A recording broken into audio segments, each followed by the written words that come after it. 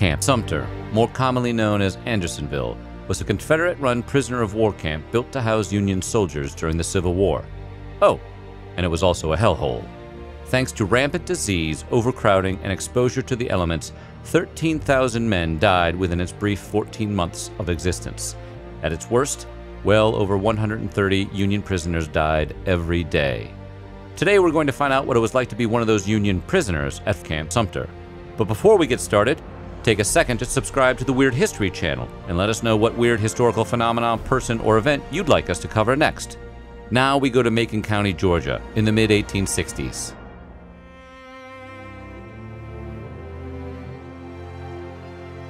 You have to remember, the Confederacy could barely take care of their own soldiers, so it was no surprise that they had little provisions or care for their Union prisoners.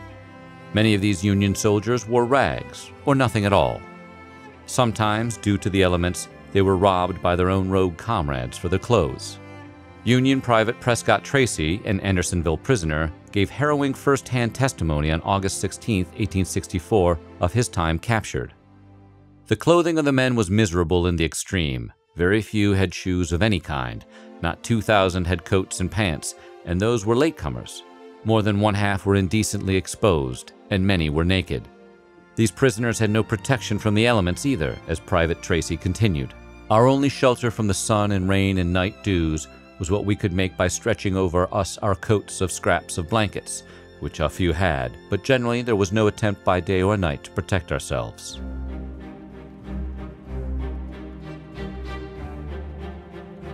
Escaping from Andersonville was a routine pastime among the prisoners, but the men who tried were rarely successful, and if they did escape, the elements usually killed them. But that didn't stop a large segment of inmates from forming small groups that would constantly dig tunnels under the fort's walls to freedom. POWs dug at night and carried away the fresh dirt in their pockets, letting it fall as they walked the camp during the day, a la Andy Dufresne in Shawshank, while sick inmates lay over the holes during the daytime so Confederate guards wouldn't discover their schemes. The exits of these tunnels would end up towards the nearby forests, approximately 50 feet from the walls. Unfortunately for the POWs, even if they escaped Andersonville through a tunnel, they were too weak to make a legitimate run for it. When these prisoners were caught, they were either denied rations, chain-ganged, or shot. Some prisoners escaped by playing dead. Because so many men died every day, it was easy for an inmate to lay down with a bunch of corpses and then get carried out to a row of bodies outside the walls and await their mass burial. As soon as night fell, the men would get up and run.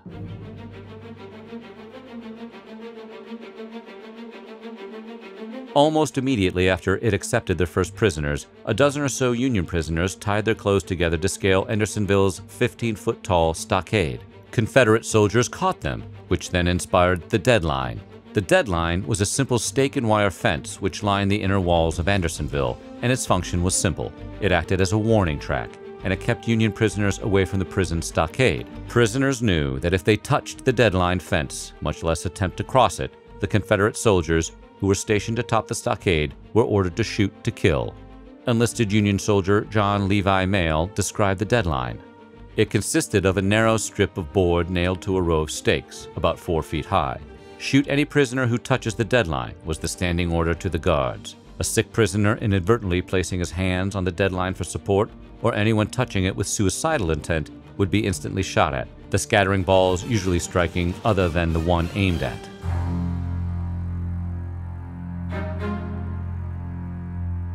Food was nearly non-existent at Andersonville, and when the Union prisoners did receive rations, it was usually rotten and barely fit for human consumption. Most of the men ate cornbread made from ground corn cobs and 4 tablespoons of rice per week.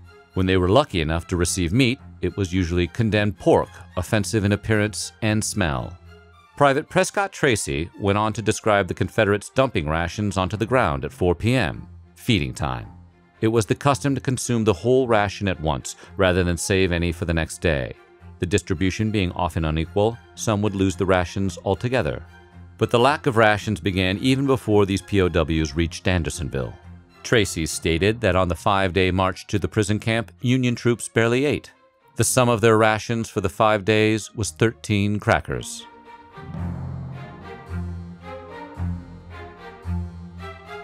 The only source of water the Andersonville prisoners had was a man-made channel that trickled through the middle of the camp. The water came from a nearby creek, which also served as the camp's latrine, and it was filled at all times with urine and fecal matter from the inmates. The Confederate guards didn't help, as it was reported that they also contaminated the water on purpose. Private Tracy's testimony reported that the guards frequently dumped a large amount of the vilest material into the stream. The stream was the only source of drinking and cooking water for the POWs at the camp. Unfortunately, it also kept them sick for the entirety of their time there.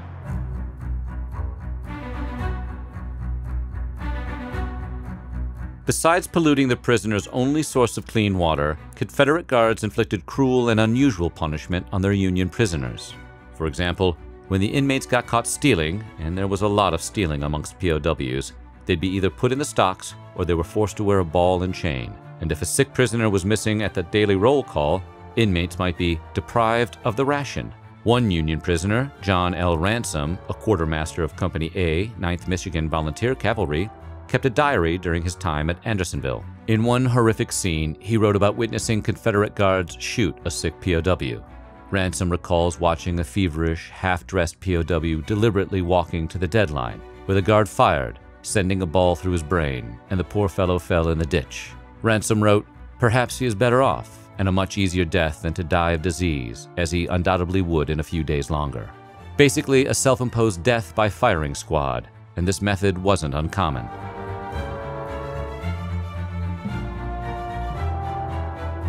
As bad as Andersonville's conditions were, its medical facilities were worse, and attempting to get first aid almost ensured one's excruciating death. Between February 25th and May 9, 1864, a total of 4,588 patients visited the prison hospital. 1,026 of those perished.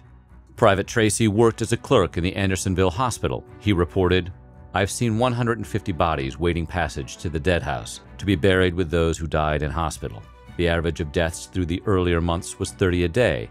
At the time I left, the average was over 130, and one day the record showed 146.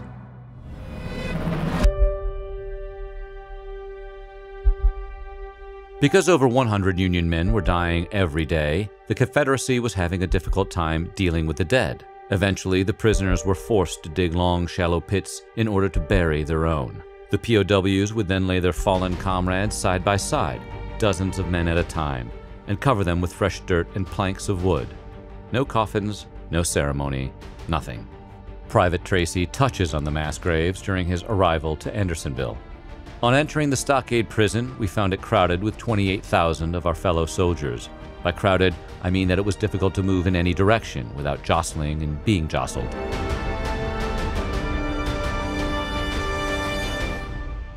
Statistically speaking, the longer you were within Andersonville's walls, the greater your chances were of dying. But the Confederates did offer their prisoners an out, with a catch. The Confederate Army offered freedom and money for any Union soldier who took an oath of allegiance to the Confederacy. A tempting offer for sure. Picture it, living in feces, no clothes, no food, disease and death everywhere, and to escape it all and walk away with money in your pocket? It was a no-brainer. But Union soldiers were a different breed. In one of Private Tracy's pieces of testimony, he reported that none of his fellow Union men took the offer. It would have been so easy for these soldiers to fake the Confederacy's allegiance oath, walk away free men, and return back to the Union, but their honor and loyalty to the United States knew no breaking point. As the Civil War came to an end, news and photographs of the atrocities at Andersonville started spreading, and it horrified Northerners. After meeting with recently released POWs, Walt Whitman wrote, "There are deeds, crimes that may be forgiven, but this is not among them." Much of the blame fell on Henry Wirz, the Confederate captain at Andersonville, and perhaps the second most hated person in America, after John Wilkes Booth. 2 days before the Civil War ended, Wirz was detained, and soon after put on trial for war crimes he committed during his tenure as the man in charge of the Union's prisoners. More than 100 witnesses testified in the trial. Wirz was blamed for the loss of over 13,000 Union men and received a sentence of capital punishment. On November 10, 1865, at the old Capitol Prison in Washington, D.C., Wirz met his end underneath the gallows. Just before his hanging, Wirz told the officer overseeing the job, "I know what orders are, Major. I am being hanged for obeying them." Decades later, some Southerners felt that Wirz got a raw deal. After all, he said he was just following orders. So in 1908, the United Daughters of the Confederacy built a monument honoring Wirz about a mile away from the prison camp to rescue his name from the stigma attached to it by embittered prejudice. It is one of the few Confederate monuments that still stands today. We want to know what you think. Could history repeat itself, and could America ever see another Camp Sumter? Let us know in the comments below, and while you're at it, check out some of these other videos from our Weird History.